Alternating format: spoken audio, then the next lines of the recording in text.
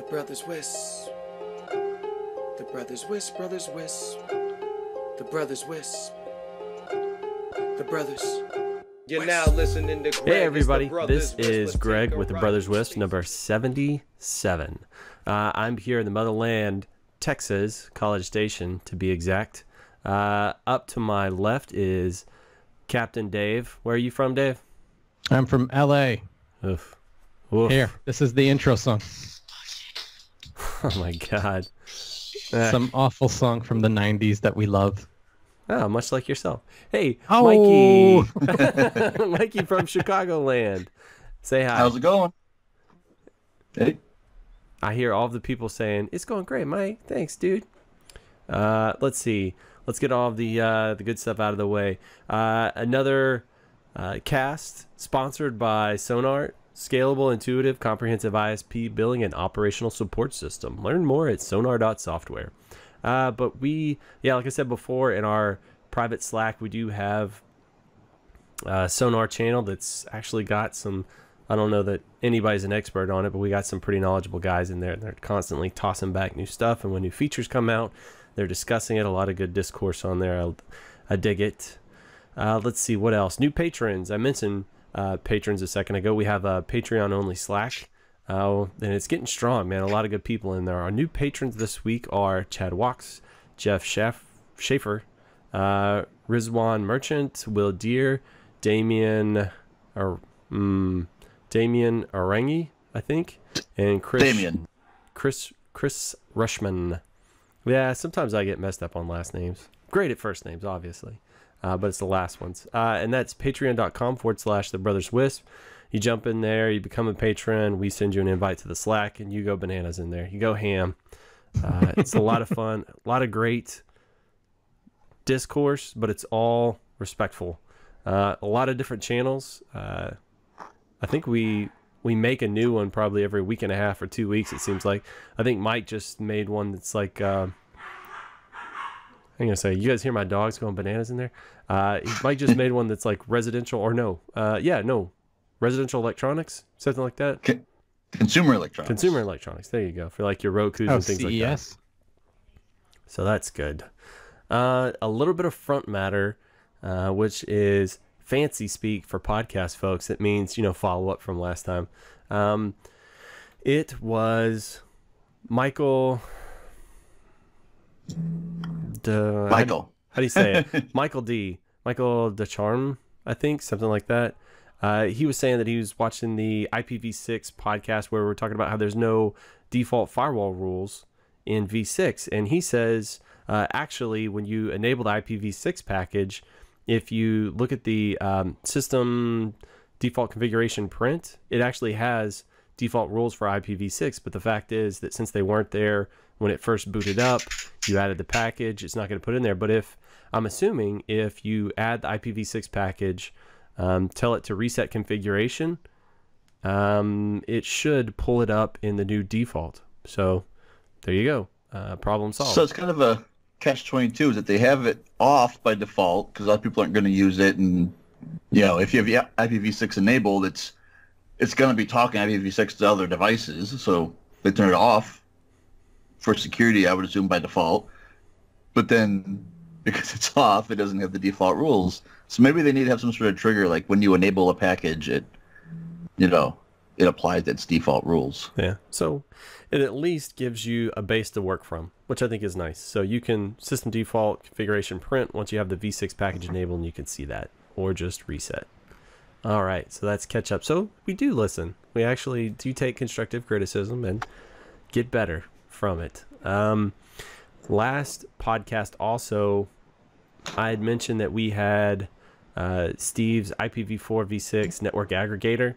It was something he whipped up from Mike. Mike was asking about it, and I had the wrong link in there. So it is the correct link you'll see in the show notes this go around. Let's see, a little bit of hardware stuff. There was a post saying Cambium's about to start doing outdoor Cat5 cable. Something that's kind of interesting, I guess. What do you guys think about that? And it's not like, this is no joke cable. It's like copper shielding, all kinds of stuff. I haven't seen actual prices, just seeing the chatter in the Facebook groups. It's something that they're proud of. It's like $1 a foot. Wow. And they're saying achieving system level 99 point, so basically 5 nines availability based on this cable. I guess that's their way of saying it's not going to fail on you. Yeah, and I know that there are vendors out there that make cable like this, and that it's really expensive. I don't know what it actually costs for some of the competitors. Mountain, and they get strikes a lot, so they have to run fiber underground because obviously lightning or electric isn't going to burn up fiber, but Cat5 just evaporates. Yeah, see, and that's kind of where I was going to go with this, is that like I fail to see the point for making this really expensive, really fancy cable when fiber solves the problem. Okay. Yeah. Like, well, I mean, fiber is cheaper, fiber is better, it solves the problem. Why make it? I guess you could still use Hey, Miller. Miller from Virginia. I'm back. Oh, back and better. We were just talking about how Cambium announced they're going to be doing outdoor Cat5 cable that they are super proud of. Another thing I think is interesting is it's Cat5. Why wouldn't they just go straight to Cat6? For whatever reason. But also people, I mean, they PoE power their radios, right? So you could, even if you're running fiber up there, I guess you could still use it to power your kit. But it seems like in most instances where people are doing fiber up, they're just running, some kind of Romex, some kind of power anyway. So, do we think Cambium's going to do it badly? They have a pretty good track record, in my opinion, of doing things and bringing things to market and doing a good job at it. So, it's just another example of them trying to maintain control over everything that you have for the wireless link you're doing, the wiring and the PoE and the whole kit and caboodle. So, well, I see somebody here in the comments saying they got burned by the first gen Ubiquity tough cable stuff. Yeah. So it makes them a little... something and it turned green. Yeah, and started cracking and just basically sloughing off. And so a lot of people they're basically saying, we're a little gun shy about beta testing somebody's new cable. So maybe we'll just wait and see. But I think you're right. Cambium does seem to be kind of the premium, in my mind, I guess, the premium vendor on stuff. And so they don't want to tarnish that reputation. I'm just curious who would use two things. Who would use this kind of cable aside from people that are just going to be putting it underground? I mean, is there a reason why you would want to use this cable underground as opposed to, like what Hammett said, fiber or anything else? I think this is strictly tower cable. Yeah, it's not up the tower. Yeah. So you're buying a Cambium link and you want to make sure it works, and Cambium is not going to say, "Oh, what cable did you use?" Yeah. It's Cambium cable. It's a complete Cambium solution. So you have to warrant it, Cambium kind of thing. So that's what I see. That could be interesting. Then they could start, maybe they start writing that into the warranty information. Hey, if you're not using Cambium cable, that's going to void something. Not to say they would, or but just stop them from pointing a finger at the cable, at least, Yeah. One less thing to, you say that, but then if they don't install the cable right, and then because it is shielded, if they don't ground it properly and things like that, then it's gonna or terminate it properly, or Are they selling the ends too, the Cat5 ends, the shielded ends? I don't know. They just made kind of a media announcement about it, so all they've mentioned that I can see is the cable itself. I haven't seen anything about ends. You'd think they would have ends, right? Because the end that you choose can make a big difference as well. If you pick the wrong size gauge cable for the end, then and as well as I've learned that in the connectors there are different styles depending on pins. Solid versus stranded cable. They're either straight or they're pronged. Pronged, and they dig in. Yeah. Is it 2 or some have 3 depending on the cable type? Yeah, and then some of them have metal shielding on the connector itself, and if that metal is crap, then it's going to degrade and fall apart or corrode really fast. If you have ubiquity ends, sometimes not all the pins are actually in the connector. So that could be any manufacturer, though. Come on. Well, it could be any. I just haven't had that experience with anybody else. By the way, what's that goop that they squirt into the connector? Dielectric grease? Yeah, it's like snot. It's like this thick, goopy snot. By the way, Hammett, thanks for the emoji. I love it. It wasn't me. It has to be. Serious. The only person that can create it is the person that started Slack. I think it was Casey, man. No? I think Casey created that. For the Dave Awards, there's a custom emote in there that's Dave colon. It's a what is it? A silo in a farmhouse? Isn't that what we've agreed? It's a lighthouse and a big rock. There you go. Well, it is Dave, so it's not that big. All right. Oh, snap! And it's black. Oh, hell in a ham basket. All right. But if you go into the customized Slack area, you can actually see who submitted each new emoji. So you can see who did it. Shit, I thought it was you. Okay, that's cool. I appreciate it. I like it. Since we hear you do. Now for our other Slack, that I did all of the juvenile emojis. Yeah. Now we've got other people that are almost better at being juvenile than Mike. It's somewhat unbelievable. That's good. That's good. I don't have to do it all. I don't have to carry the whole team then. All right. So let's see. The last cast, I talked about my USB boost converter, and then I actually put together a little article and video thing.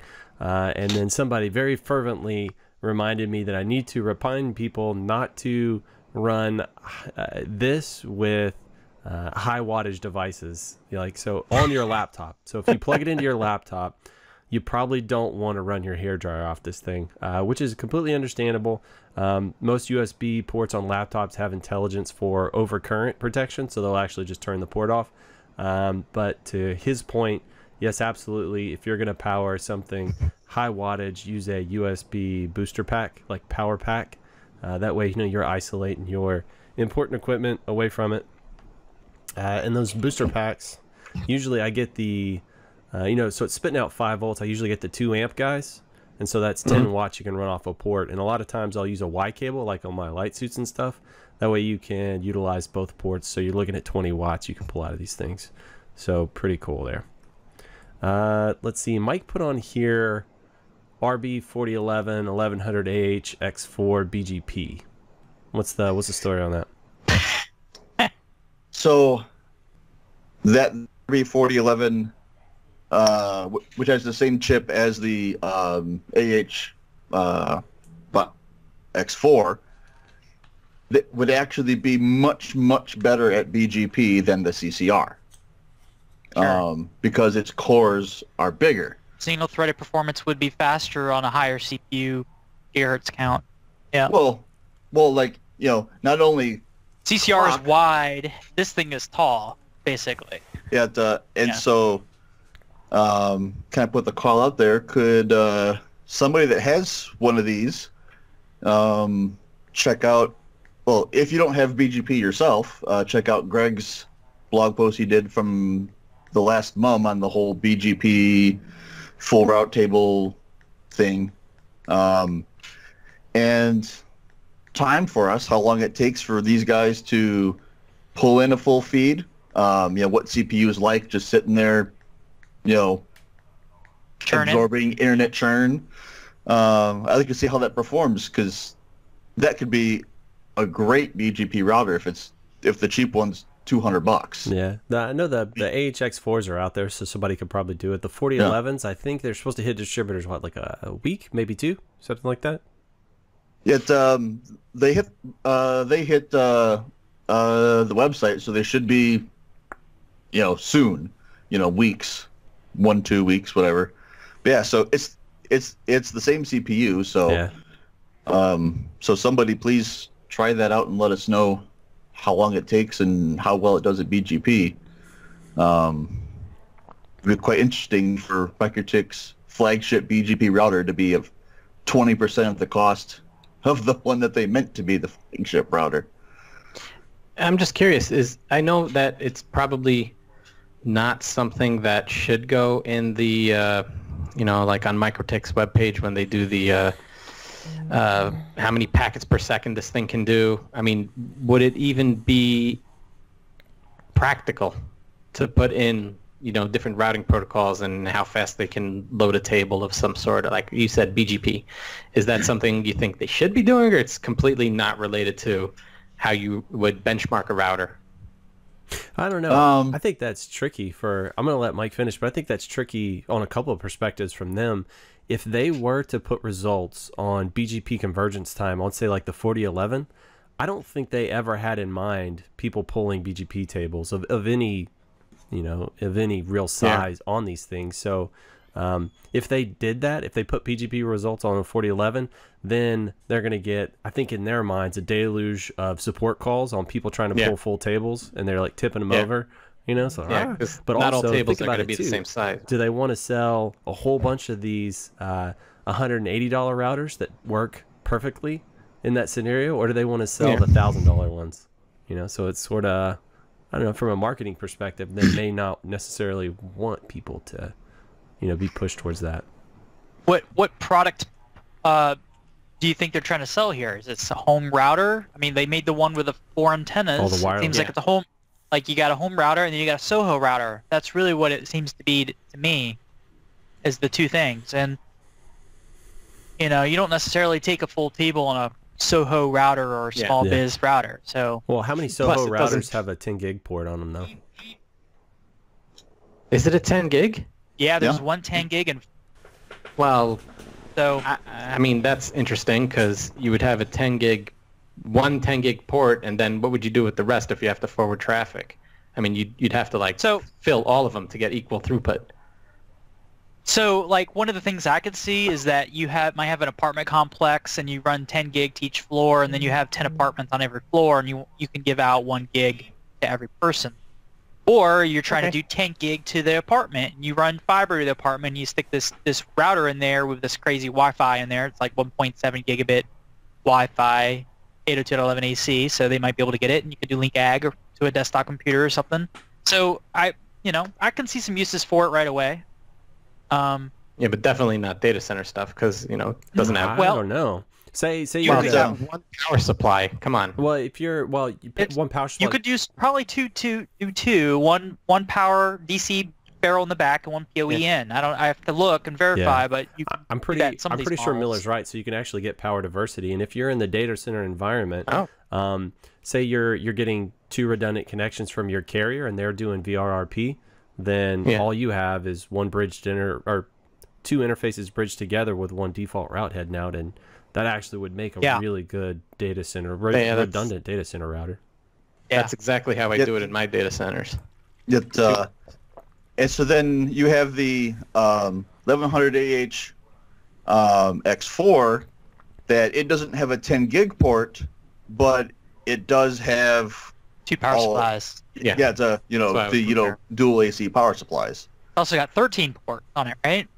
Yeah. Mm-hmm. Yeah. They kind of weird pass through or something, right? It's like if the model's off, then it'll get connectivity through it. Yeah, it's kind of. I don't know if anyone has actually used that in production. I was gonna say, I've never met anybody actually utilizing that feature set. I'm sure it's nice there. as a failover, but yeah, it's nice as a failover. But I saw it and I'm like, I'd rather use VRRP. Well, I guess if you were doing like a bridged firewall, where it was just kind of bridging through, and then if the device completely failed, then it would just hardware switch it over and it would pass. I mean, I don't know. Maybe the truth. When does a piece of hardware with 2 power supplies ever just totally fail? I've never seen that. Well, when the kernel locks. Lightning strike. Actually, then it doesn't turn off if it still has power. I've had an issue with a Mikrotik that was bricked after an update, after a firmware update, and VRP was enabled and it was all set to fail over, but it didn't, because for some reason the switching part, the switch chip was still active, but the processor wasn't. It was freaky. So oh yeah, things don't just die; they are halfway dead, and that's the worst scenario. I'm looking at router OS memory usage for BGP to see if memory would be a constraint because these only have 1 gig of RAM. No, they'd hold it. Yeah, and so on this one CHR I have, it has a single full feed, and it's using with everything it's doing. It's got 600 and some odd megs of RAM used. On this other one, I'm looking at Did Mike just now, admit to using a CCR for BGP? CHR. CHR. Ah. Oh. Yeah, get your story straight. That's how rumors get started. That's one where I had say as to what the router is. On this other one, where I right? On this other one where I didn't have input, it is a CCR. It's got 2 gigs of RAM being consumed, but it's got 2 full feeds and bunch of IX stuff. And routes full of other stuff. Using 2. So you probably couldn't use it with a whole bunch of full feeds, but it would do one fine. Fair enough. I'm looking at mine right now to see what I'm using. It's using about 1.5 gigs right now. Just, if we're comparing Mikrotiks, why doesn't someone just get a MaxWave? You know, it's virtualized, but it's MaxWave, so you get a wild ass processor. I got a 1072. It says total memory 11.8 gigabytes, and then free memory is 10.3. Okay. Yeah,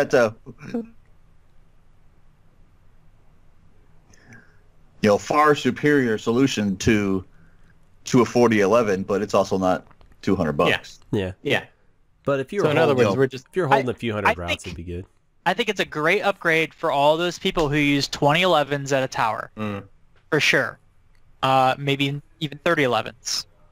So this BGP idea on a 4011 is just like a nice little test to see, or something to talk about, just to see how far you could push this thing. I don't know. How many routes would you want to hold in this, Mike? Like 10,000?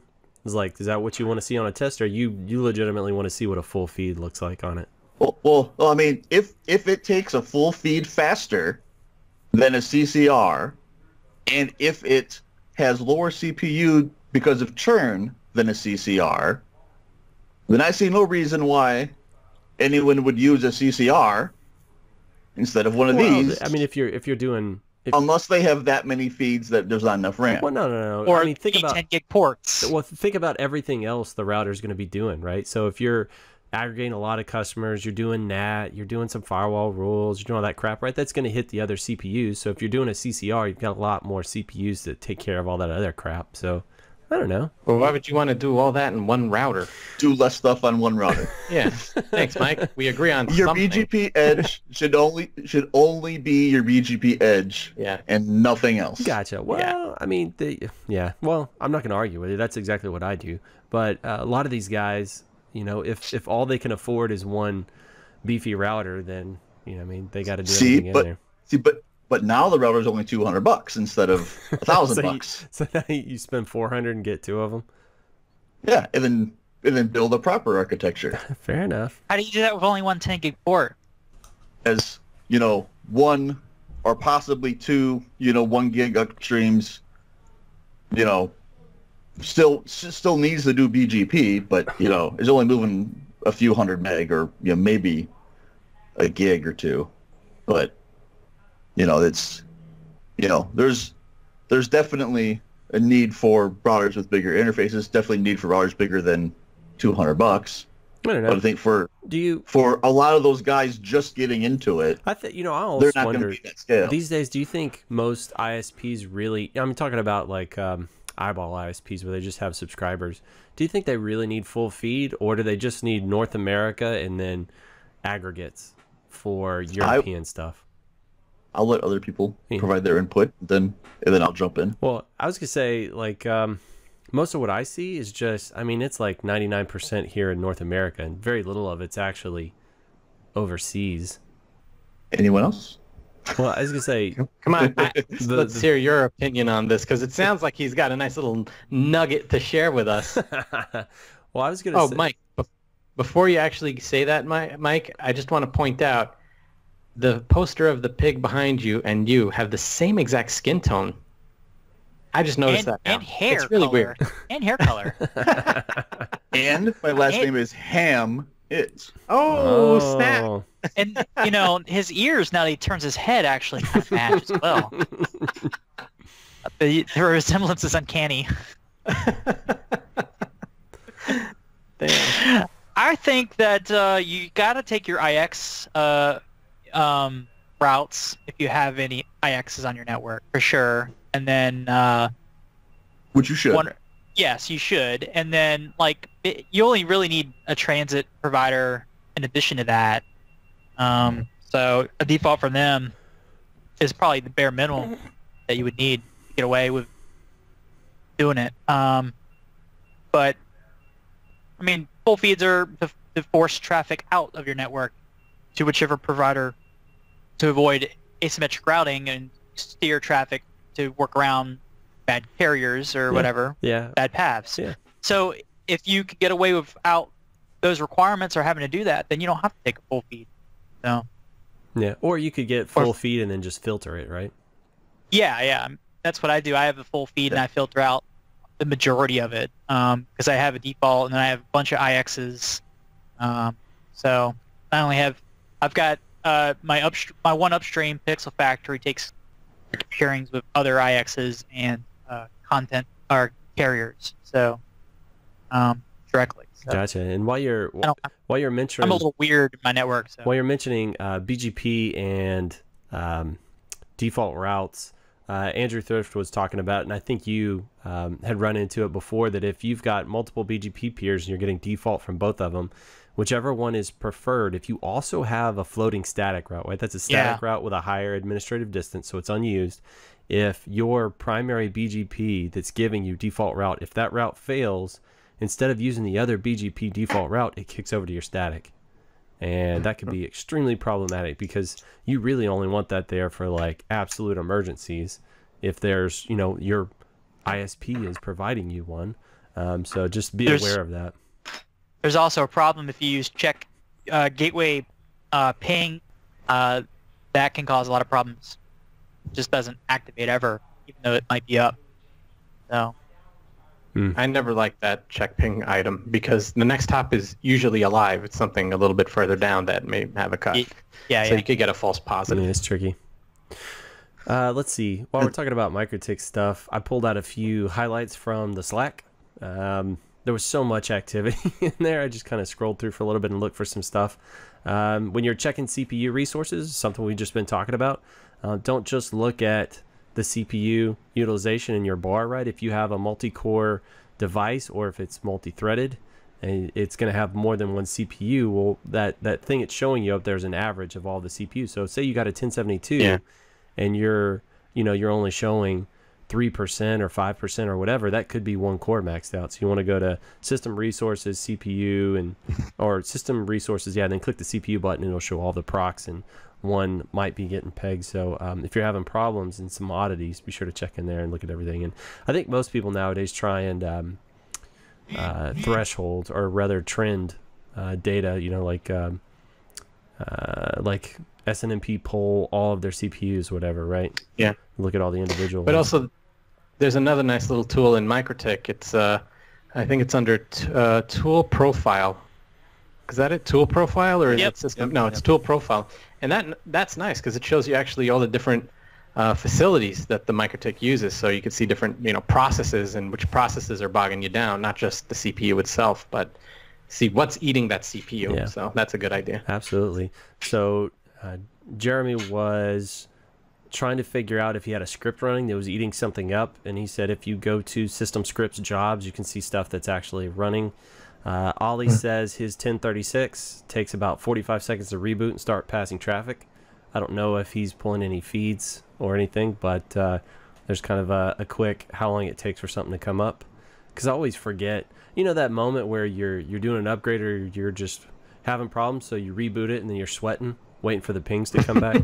Yes. It's usually nice to kind of have a benchmark of how long your device takes so you don't kill yourself in the interim. Thrift was saying that the Tilera Multicore Development Environment, which I guess is how Mikrotik builds code for those cloud cores, right? The CCRs. It only supports the 3.3 kernel. That's as far as they're going. So Mikrotik's stuck at the 3.3 kernel. So if there's any features or anything like that that seem to come out for the or anything beyond the 3.3 kernel, they're not going to be able to take advantage of it. I guess unless would they have to like try and custom write something for that environment? Maybe.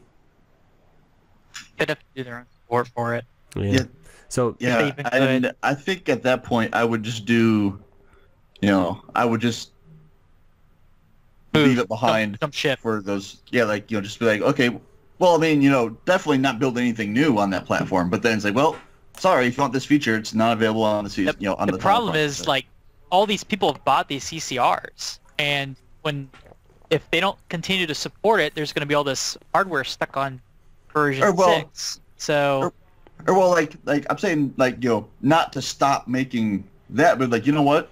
Okay, so you have a TCR. This is just all you're going to get, because otherwise they have to do kernel development, and that's pretty tough to tell your customer base that you're. Yeah, I think that's going to be pitchforks if that happens. I think they've already got pitchforks. It's already been 8 years since they came out with the last version of Router OS. The only thing that worries me about that, Mike, is there'll be a lot of people that will just keep them right. It does what they need, and they'll have to keep releasing security updates, right? Because what happens if there's a vulnerability and they quit releasing updates? I guess you just won't get new features. Is that what you think? Yeah, like it's just a fork. It's like, well, you just get version 699 or 650, or I think it's probably the I forgot what I was gonna say. Because I mean, apparently they've legalized weed in Virginia.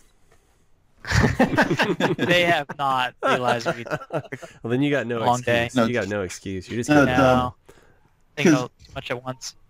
I mean, because I can only assume that doing, you are the only person building for a particular architecture, doing kernel development years ago.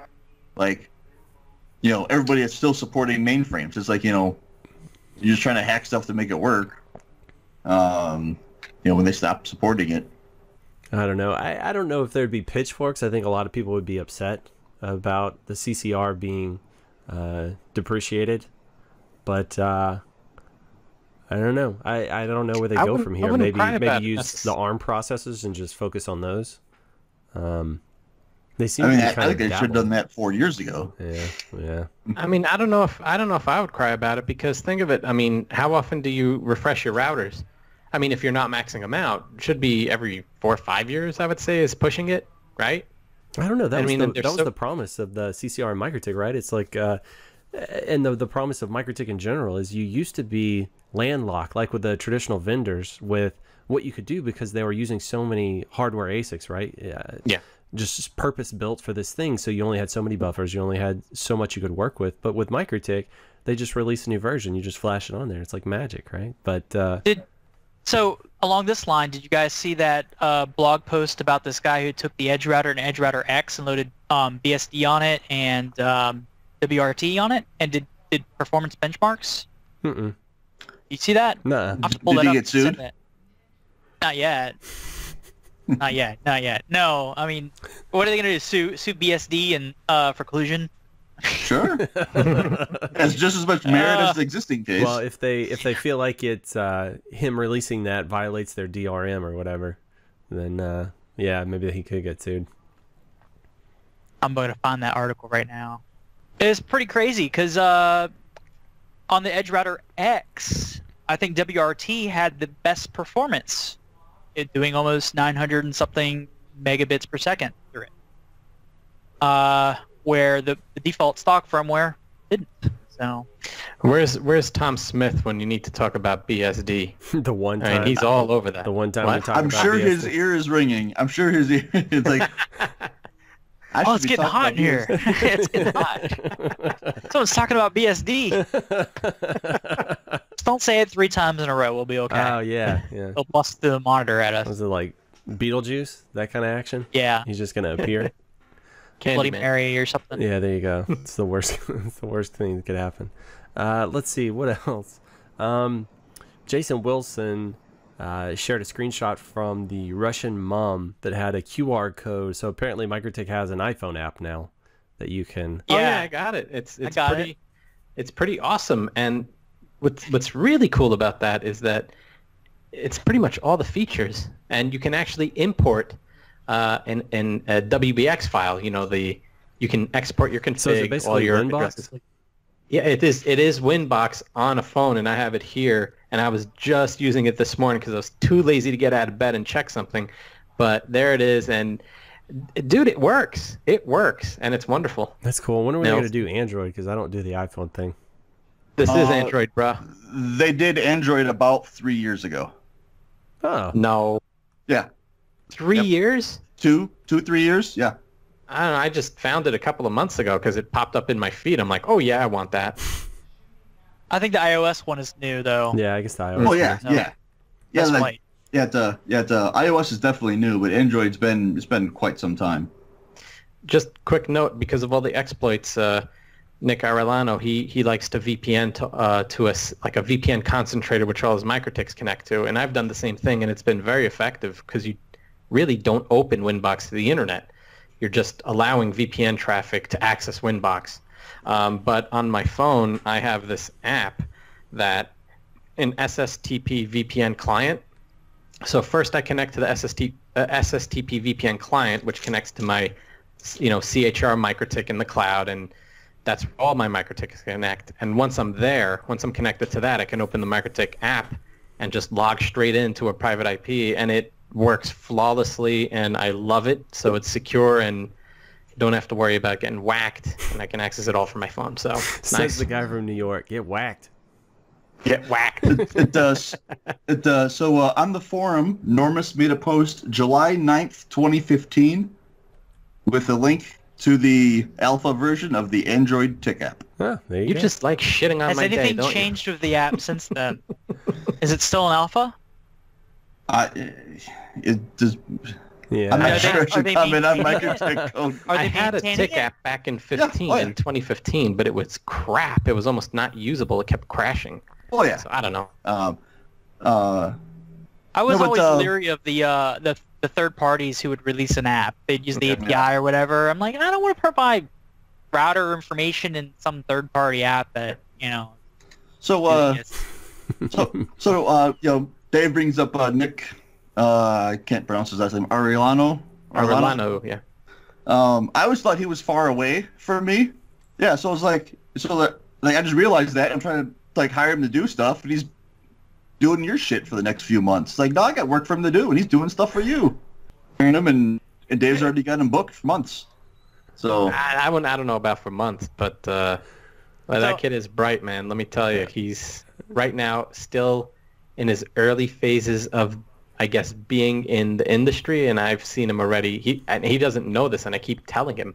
I've already seen him surpass some of the big boys in the Mikrotik circles, Gotcha. So like the big So you're boys. trying to take advantage of him while you can, is what you're saying? Young and impressionable. No. That's how I heard it. He needs to realize how smart he is and how, I would say, talented in figuring out solutions to Oh problems. yeah, he's a sharp kid. really good at that. Really good kid. that's why I'm trying to hire him. I know. I already hit him up for a little bit of help on something too. Nice. Yeah, that kid's gonna go places, man. All right. So let's see. So I guess the lesson of this is that if you're really sharp, come to the Little Brothers and yeah, hire away. All right. Alex was trying to. Yeah, Alex is hiring too out there in California. So California. Yeah, he's trying to pick somebody up, and they do. we're some cool looking for stuff. people too in Richmond, but is what it is. Reach out, touch somebody. Yeah. So Dan discovered one of the Little Brothers. He said he was having problems with a customer whenever they connected to a Cisco AnyConnect client out somewhere else. No longer could they access resources properly, and it turns out their AnyConnect was assigning them a new DNS server. So keep that in mind next time. A quick trace route sort of sorted all the problems out. So it's amazing how I think ping and traceroute are older than me, or maybe almost the same age as me, and yet that's the thing we still go to immediately. Yeah. Fix all the problems. All right, so something that was pseudo a thought project that Thomas, the amazing Unimus Thomas, I'll go ahead and plug Unimus, unimus.net for your backup solutions for all of your network infrastructure, as well as automated pushing out of things all at once. Is pretty neat stuff. Check it out. But he said, at what point does having services separated out bring benefit versus the all-in-one solution, right? And so this was kind of birthed from somebody asking, what syslog collector do you use? And so somebody said like Graylog, somebody said they use Kiwi, and then of course Thomas chimed in and said NetXMS, man, it does everything. But to that I sort of said, yeah, but it comes at a price because NetXMS can be somewhat obtuse to start with, right? It can be a little hard to get off the ground. The learning curve is there. It's fairly steep. Yeah. Fairly steep. Well, and so then also with NetXMS syslog, it does it in a MySQL database directly, and most tools that are used to working with syslog don't have the database functionality. You know, they're used to flat files and other stuff, so it's not as easy to integrate with other features. So like I'm looking at some of my NetXMS syslog stuff. It's like I have to insert like a splitter to like a syslog proxy to say, okay, I'll take all your syslog in, dump some of it out to NetXMS, some of it out to this, some of it out to that, because I can't just get it natively from NetXMS. But if it's in a database and they have good APIs, I know NetXMS has some good APIs, you should be able to pull it real easily. But if the tool you're using has that capability, if the other tool. So at the core of the question, okay, in your opinions, at what point is there benefit to split out, and use like a specialized solution, versus an all-in-one? Obviously, an all-in-one means it's all together, right? So if you're trying to troubleshoot a problem, you've got your trending, you've got your syslog, all of your alerting is sort of all in one place. I mean, I can see value in that, right? It's only one server to maintain now, or maybe it gets bigger and you've got to split off the database over here, and then you do collectors there. But I think you just answered the question. but then again, if you get something that just does syslog and it does it extremely well, right? Maybe it's going to give you the feature set that is best for you. Because I'm a big fan of the right tool for the right job, Yet, jack of all trades, master of none. Well, you guys were saying earlier, why would you want a router that does everything, where it's doing your firewalling, your NATing, and pulling your BGP, right? You said split it out. So at what point does it make sense to split that stuff out? There's definite value, because with having the single pane with everything integrated, you get certain synergies that you're not going to get otherwise. But then you also give up some of the specializations of the different things, unless you're going to code it in, at which point, now you have a UI nightmare. How do you make the one program that does the great overview also give you all the great detail and still be able to drive it?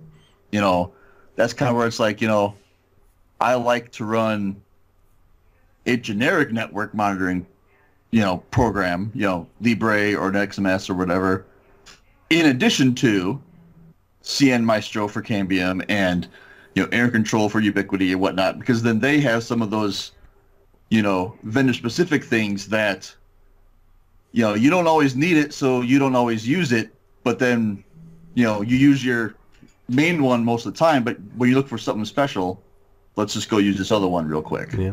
I think a lot of us, too, have limited time. We have limited engineers on our team, and they have limited resources. So if you've got one system to maintain, I think it's so much easier to take care of than a whole ecosystem full of systems. Maybe if you're a bigger organization, it would be easier for you to do that sort of thing. But if you have one system that can kind of do it all, then you could focus all of your energy and attention on it. Maybe that would be a little bit easier.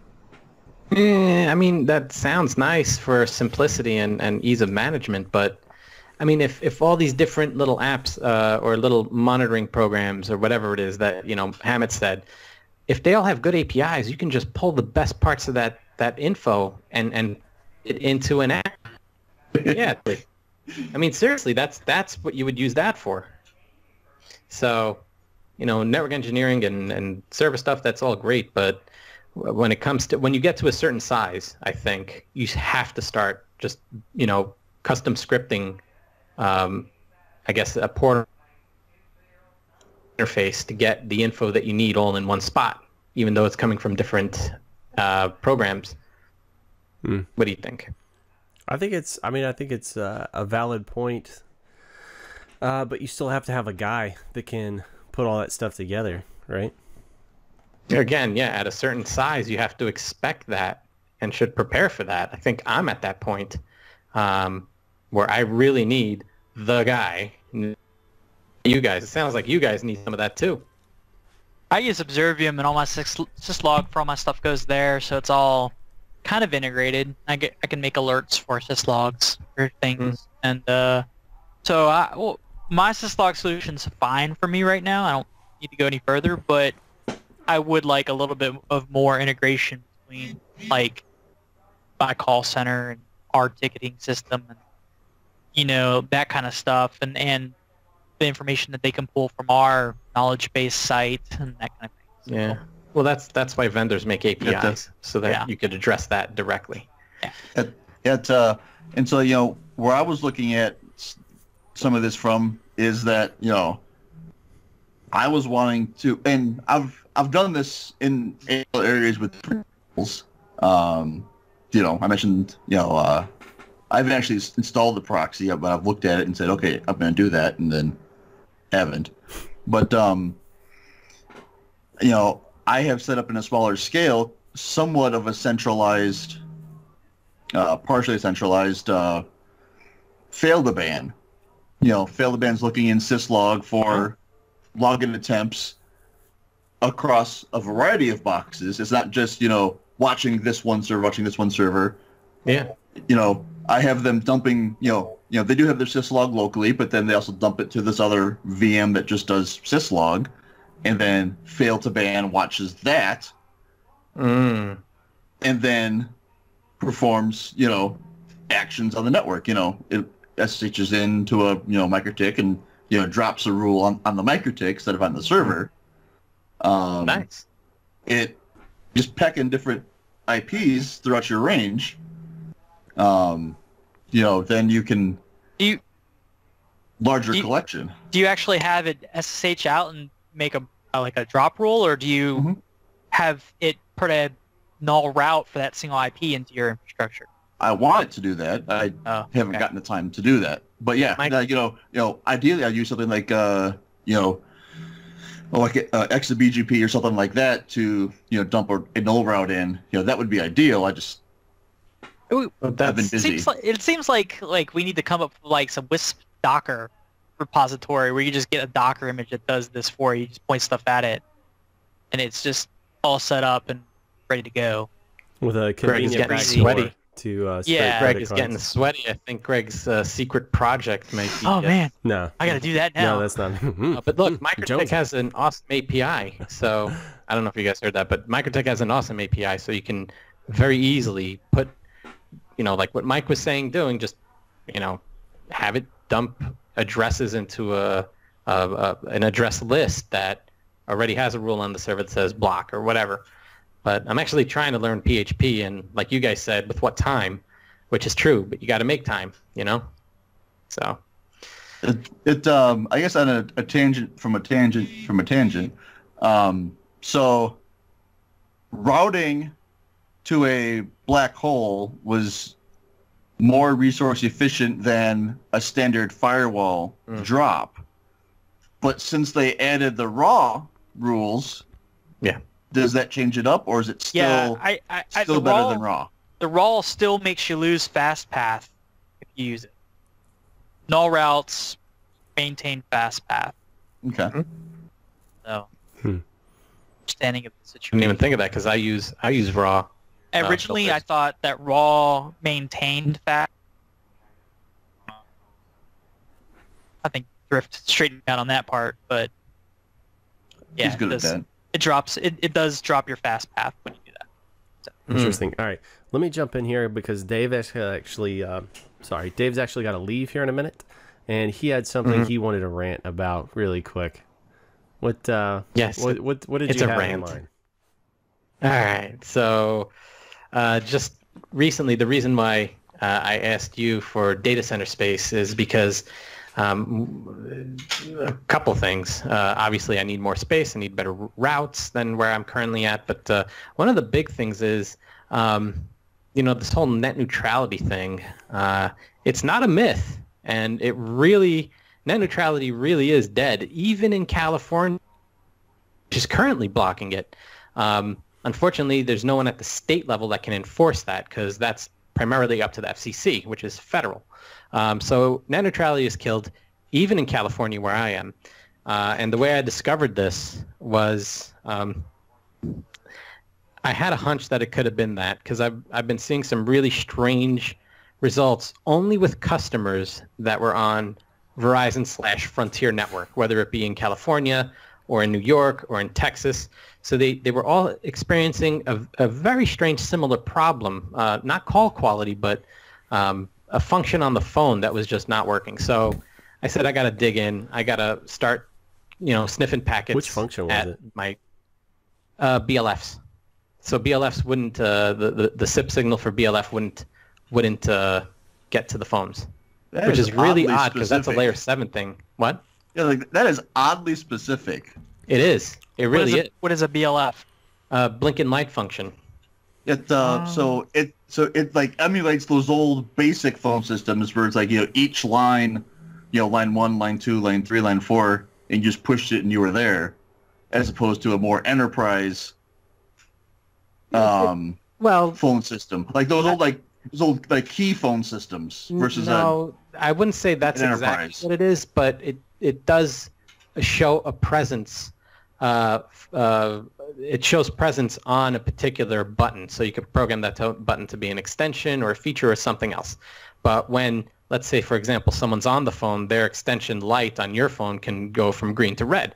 So it's not like line 1, line 2, line 3, but it's the same idea. I don't want to get into that. Yeah. What I wanted to say was, so that's in the SIP header, in the SIP signal, as they call it. And so I was sniffing packets of that leaving my server at the data center, and the same packet I had to catch on the receiving end of the customer's network. And what I found was that signal's been removed. And that sounds like almost like, what would we call it, conspiracy theory. But I found the smoking gun because the packet had that mark there, had that signal there when it left my servers, but didn't have that when it arrived at the customer. So that's some odd layer 7 shit. Yeah. And after that, I'm like, this is totally a net neutrality it thing. would absolutely work perfectly in any network that was outside of Frontier Verizon, right? Yeah, but that's not a good way to find out if it's that, if that's the real problem. So obviously it's the packet sniff, checking when it leaves the data center, when it arrives at the customer, comparing those two packets and seeing what's different. And the real test was to see what happens after I VPN tunnel them to the data center, because each one of my I'd say 90% of my customers have a Mikrotik. And so in the Mikrotik, I just created an SSTP tunnel so it looks like, HTTPS traffic to the ISP. And after I turned that on, like, boom, immediately everything was better. The BLFs worked. Recently, in the last week, I started getting one-way audio, which is usually you see that when you have asymmetric routes and when you have a problem with your router config, namely with SIP ALG. But I know it wasn't that because I gave a whole presentation on SIP ALG. So some people are like, ALG, turn it off. And I'm like, don't even go there, bro. But no, so it wasn't any of those. Occasion. So really hard to track a problem that happens on occasion without having some sort of...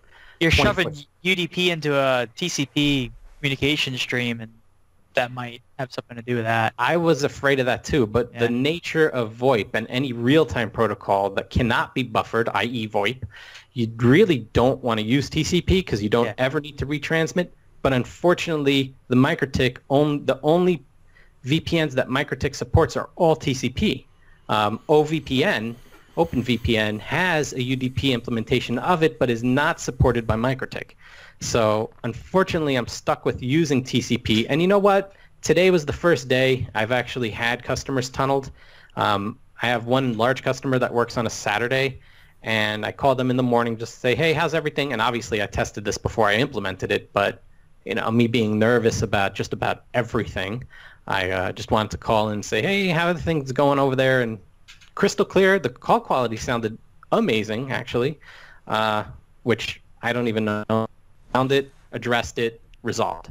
Don't some headsets or handsets and PBXs support encryption over through SIP, like TLS extensions on top of it or in it? They do, but there's still... So there's two types of encryption VoIP can do. SIP.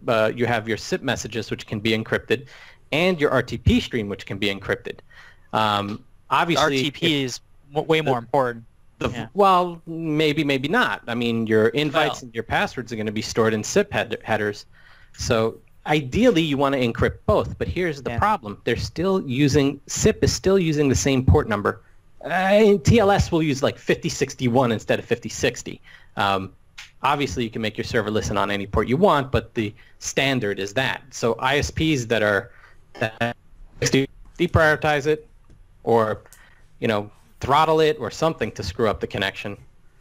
So even encrypting, it's not a matter of security.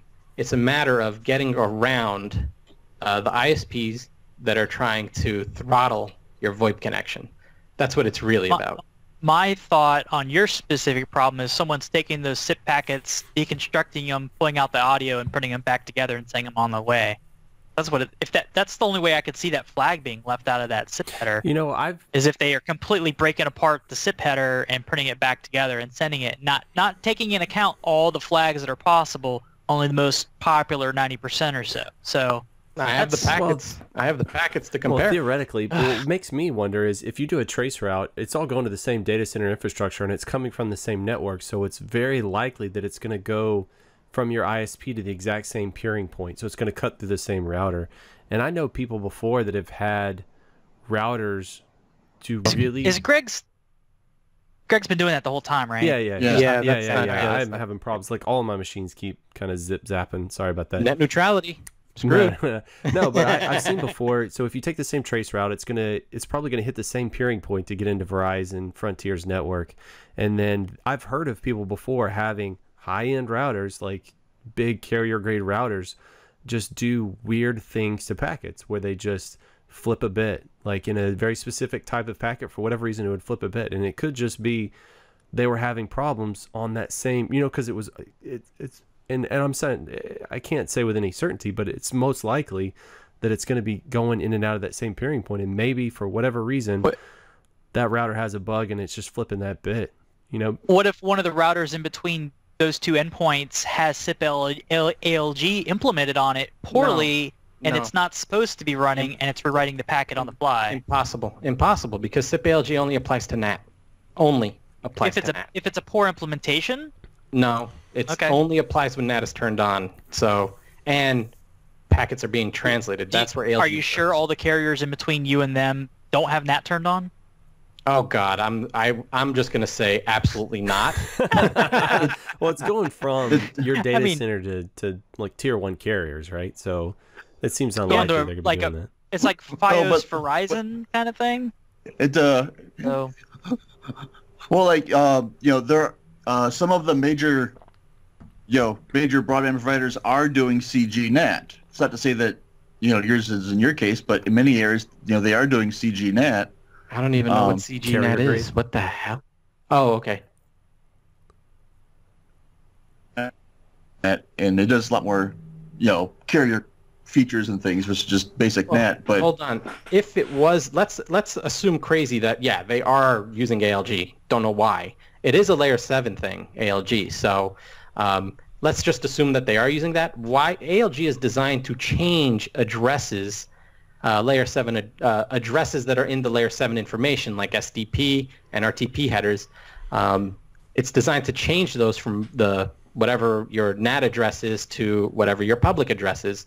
It wouldn't even go near any of the stuff that I was experiencing. So unless it was actually rewriting the packets from the public IP to the public IP mistakenly, not supposed to be doing that. then you'd get one-way audio. But could why be would broken. it remove a Well, the BLS packet would go through the router and maintain the same IP information. It would be the exact same header. It would just be. I mean, The I checksum don't know would how be to the answer same. that. I really don't know how to answer that, but I think it's highly unlikely. So I Yeah. would do a trace route from all those customers, all those affected customers to your data center, and see what the common point is. Wherever that common point is, contact that carrier and say, look, I've got packet captures, bro, where things change as soon as it hops through this router. Right? You're Not right. necessarily that you it will, know, but- you know that I've already spoken about that in the past. How in Southern California, as far as I know, only has one peer that they push traffic through. I'm sorry, Frontier only pushes traffic through one peer in Southern California. Hammett actually showed me this Atlas project where we put in the AS of Frontier down here in SoCal, Southern Cal, and we found the AS number, plugged it into Atlas, and it showed that it had like, I think, what was it, 2 or 3 peers that they have, but they only... some AT&T, and then they are paired with some people on any two core sites, any two exchange down in LA, but I didn't find very many of those paths that use that. And they must prefer somehow the peer to level 3, because I've never seen traffic from Southern Cal that anyone's on Frontier or Verizon ever traverse anywhere other than level 3. Well, sure, So- yeah, because it's, because if your data center isn't on the any2 exchange, and they're probably not using AT&T for an upstream, because that would be ridiculous. Yeah, they're expensive. So then level 3 it is. Yeah. You sure they're not using level 3 for their VoIP carrier, their phone line support? Like there's, because level 3 is a major provider they of are. VoIP. Yeah, my DIDs with them. Look, like I said, anything is really possible, but I'm strongly leaning towards the side of this whole net neutrality being screwed, because the whole reason why it started was the big boys got angry, market share away from them, i.e. Netflix, Hulu. They're like, well, we can't have this. We have to lock you guys into our garbage and force you to buy it. And if not, we have to charge you or throttle you down your crap so you can't watch Netflix, or make it excruciatingly painful to watch anything other than, the carrier's stuff. So I think it goes in line with that. You know what? This also makes me think of, I know an ISP, I think it was in Dallas, something like that. One of my customers was cutting through them. Anyway, they turned up a new peer, and for whatever reason, they hadn't integrated into their IDS, and it started selectively eating VPN packets. Like it was a very specific type of VPN packet it started eating. So it was really odd. An MTU And I had to start, I had to like supply all kinds of evidence to these guys. And they were like, oh, yep, my bad. We fixed it. But it makes me wonder if You got to do their job. could it be something like that? Because it was looking at layer 7 and pulling out like very specific. Ooh, I don't like this one. Yeah. Tossing it in the trash. Very specific, very, very specific. So, like I said, anything is possible. I'm not convinced that it's anything other than net neutrality. I am so curious why Hammett hasn't chimed in at all. Well, that's interesting. I'm So waiting your for it. packets actually made it. They were just, that bit was turned off in the packet that arrived. Yeah, the signal was not there. That's interesting, because in the IDS situation, the packets were gone. It was yanking it was pulling those out, but it wasn't actually manipulating them. What was it? I think we spoke about not too long ago, a certain protocol that when it drops a packet, it doesn't even send an ICMP response. So it just disappears and you don't even have any notification of it. If you violate layer 2 MTU, that's what it does. It just disappears into the ether. Oh, okay. It on a somewhat of a tangent. I knew that some companies did it, so I was trying to find it. Sangoma phones have a built-in IPsec client on the VoIP phone itself. I don't know how widespread it is in the industry. I know it's not. There's a lot of encryption built into a lot of these handsets now. I know Polycom has it in some of the latest models. Soma is IPsec. Yeah, so yeah, because I haven't seen it in other phones. You know, there's a ton of phones out there. You know, and I like to work with the phones that that just work well and work great with configuring and auto provisioning. So I'm not an expert on every phone out there, but I've never seen anything like what you just described. It would be nice. That would be really nice. I think that's something that has to be implemented shortly because of what's going on with net neutrality. Wouldn't be a bad idea. I'm going to keep saying that until Mike just explodes. Come on, Mike. Where is he? All right. I'm waiting for it, man. It's going to be 2 weeks before our next podcast. You're going to do more research. You're going to be beating up the carriers. So I wonder if you're going to hear anything back in the interim. I'm the type of guy that just likes to handle things myself. You know, it's nearly impossible. Yeah, you do. You know, it's nearly impossible of fixing a problem myself. I know one thing. I don't like to depend on others for critical things. You know, I don't need to know everything, but I need to know enough on some areas to get things done in some sort of fashion. But I'm not going to call level 3 because you know how that's going to go. What you have to do is you have to white paper them to death. You really have to have all of your evidence together. But I do it semi-regularly, and you get results. It takes time, though. Yeah. So, I'll be out of David, business by the time. Yeah. You said that Mikrotik doesn't support any VPNs that aren't UDP. IPsec is not UDP or TCP. Have you tried IPsec tunnel mode or anything like that? No, I haven't. I wanted something quick and simple. Quick, simple. I don't want to have like 2 handshakes for every single VPN that goes out. Yeah. IPsec is great, but you know what? Right now, the ISPs see it as web traffic. Yeah. You know, so I'm happy with that. But I don't. I would prefer not to use. They see the stream and they can identify the stream as being VoIP because it's a constant 80K stream. I thought the same thing. You can actually do a lot of like white paper. Like there's probably a lot of security papers out there on how you can actually pull out the information that's in the call. I thought the same thing, but I don't know. I was talking to Nick about it, and he's like, I don't know if the ISPs are going to go that far, you know, to actually look at even if they see it on port 80, but it's probably going to, if you look at the packets, you can probably... Port 443. Or yeah, 443. Yeah. If you look at the packets, you can probably identify that it is SSTP traffic, but then in that respect, they'll just assume that it's VPN traffic to your corporate headquarters or something. And plus, it won't be 88K, 80 head per packet, so... Just turn on BFD as well. That'll add a little bit extra. Yeah, I mean, I could use different codecs too, but... You're going to run a ping through? Just pad it 64K or whatever? Yeah. That's a good idea. But, well, you know what? So far it's working. I'm happy. You know, crisis averted or dealt with. Right. So I'm okay in that respect. I have some decent contacts in level 3, so if you want to pursue this further, we can go down that rabbit hole. Don't give a shit. I solved it.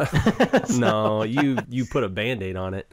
I wouldn't call that a Band-Aid. It works. Stuck your finger in the dike. Hopefully it doesn't start splintering somewhere else that you can't reach. Well, nobody's gonna hit that softball. All right, good deal. I was about to, but remember we had the conveson about how professionalism. I'm so proud of you. Yeah. You're growing. All right, good deal. There's some definite ingredients. Dinguses. I regretted it the second I said it. Yeah, good times. All right, so due to my internet cutting out every 15 minutes or whatever it happens to be, and that's driving me crazy because I'm going to have to go back and do like 50 edits to chop this. I said we stick a fork in it. You guys good with that? Almost. Yeah, I think you should totally, like, you know, sniff the packets on your Skype and see if it's your internet or Skype, and then call the ISP and tell them that, hey, you're screwing this. Have your white papers ready. I do a backup recording right over here with another laptop, and I'm seeing them both freeze simultaneously. So it is my upstream is having problems. Imagine that.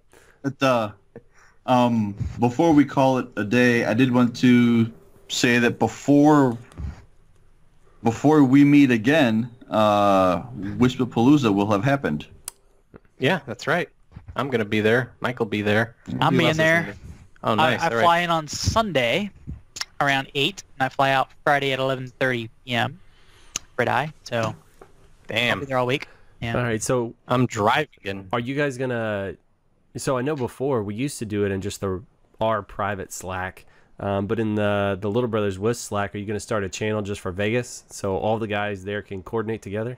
Yeah, we should just do it there, not anywhere else, because it doesn't make sense. Yeah, that way Like people get any of the listeners that happen to be there on the Slack, everybody can coordinate where everybody's at all at the same time. That'd be cool. Yeah. I just made the conferences channel. That way we don't. Yeah. Just conferences. Yeah. Generic. conferences and call it a day. All right, easy peasy. All right, let's see. So, Dave from Pennytone, if people are going to get a hold of you out on the internet, how are they going to do that? Just send me an email, david@pennytone.com. All right, and all of your thoughts and questions and comments about net neutrality, you shoot those over to Dave. Mikey. Carbon copy Mike. Mikey, if people want to get a hold of you out on the internet, how do they do that? I'm busy. Leave me alone. All right, he's busy. So that would be facebook.com/TheBrothersWISP. That's where Mike's at. Miller, if people are going to get a hold of you, if you want people to get a hold of you, how do they do that? He Little wants Brother people Slack to hold channel. him. Yeah, well, Slack channel is the easiest way. I mean, I'm always on that. Always looking at that. I had one of the little brothers send me an email, and I replied on Slack, and he was like, "What the hell, dude?" And my response was, "It's the closest thing to constant communication or real-time communication I can do on the Slack." So I like that too. If you want to find, well, also Miller, you got a blog. Plug the blog. Synstatic.net, which I haven't updated in a long time. Doesn't matter. Oldie but goodie. EYNSTATIC.net. Mostly Observium setup guides that are pretty old. But Is that the last thing you've posted? the last thing I posted was about Unimus being released, but so it's been a while. So you actually need to go to my blog to see the Observium setup stuff, because the guys at Observium asked me if they could rip my information, my steps, and put it on their site. I give them approval to do so. So you can just go and get it there too. So back when I set up an Observium VM, I used yours versus the official because it was better. 2014. Yeah, I basically did those at work. So I've been really busy since then. Yeah. But I have a couple of topics that I've been meaning to do. I was gonna do one on like my home lab stuff that I do. The servers that I build at the house, and all that fun stuff. That's right. You in the Slack, you have a channel pretty much. Yeah, made a home lab channel. Home lab channel. I was talking about tons of stuff in there. The Dell R510 server that I just built with the 12 terabyte drives, and ZFS, Open Media Vault, Docker, build, stuff like that. Fun stuff. That's killer, man. All right. If you want to get a hold of me, gregsoul.com. Email me, greg@gregsoul.com. I do some stuff on occasion. Also, the Slack. Again, we'll pump it. Patreon.com/TheBrothersWISP. Jump in there. Get on the Slack. It's a lot of fun. A lot of good information flowing back and forth. Again, question, comments, Facebook.com/TheBrothersWISP. You can also hit us at contact us at TheBrothersWISP.com if you're old school email style. Anything you guys run into, I think it's good commentary. It's good fodder for this stuff. I love just looking at the Slack and talking about one thing somebody happened and it turns into a 15-minute conversation. I love that for conversation starters, right? Because there's 10 ways to skin the cat, and everybody in the Slack has done it a different way. So I really enjoy that. So Questions, comments, keep them coming.